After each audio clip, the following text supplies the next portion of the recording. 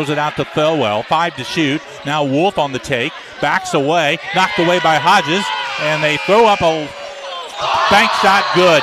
A three-pointer, but they'll probably look at the replay. Wolf, literally with the shot clock going off from the right wing, flipped the ball up. I guess you'd call it a hook shot. But literally just threw the ball at the basket. Here's the replay on it, and it banked in. The question is, did he get the shot away in time? Can't really tell there. Maybe, yeah, it's close. Here's a look at it. I think he maybe got that away, Dave. That maybe kind of sums up how the night